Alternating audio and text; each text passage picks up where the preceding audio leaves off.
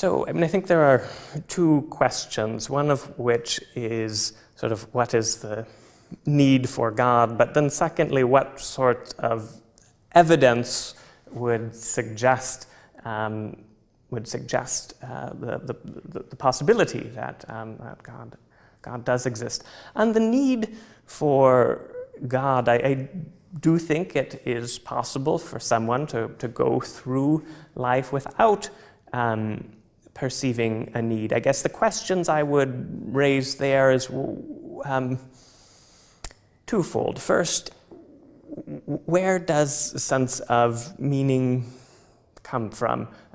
What is important in life, and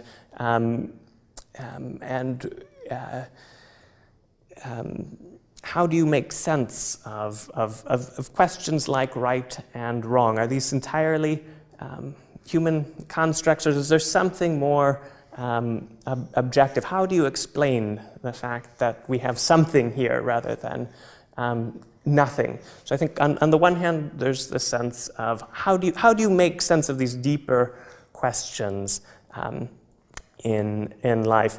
I think my other response to the need would be, well, what if you happen to be wrong? What if there is a God? What if the point of life is communion with God? If that is a possibility, then even if you don't perceive a need, it might be worth entertaining the possibility and examining the evidence.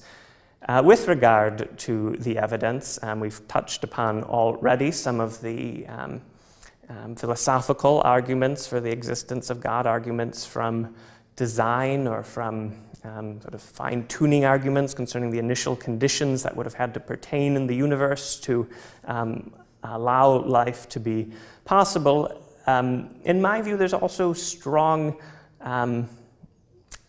evidence for the Christian faith concerning what happened around the time of the life, death, and supposed resurrection of Jesus. How do we make sense of the empty tomb narratives? How do we make sense of the changes in the disciples' lives from fear to a message of proclamation, even amidst persecution? And those are difficult historical questions, but as I look at them as best I can, I see some evidence, at least, for the existence of God and for a Christian God and for the resurrection of Jesus from the dead. So although I could certainly sympathize with someone who didn't see the need for belief in something like the resurrection, I do think there are interesting historical arguments that provide some evidence for it. There will be legitimate disagreement amongst reasonable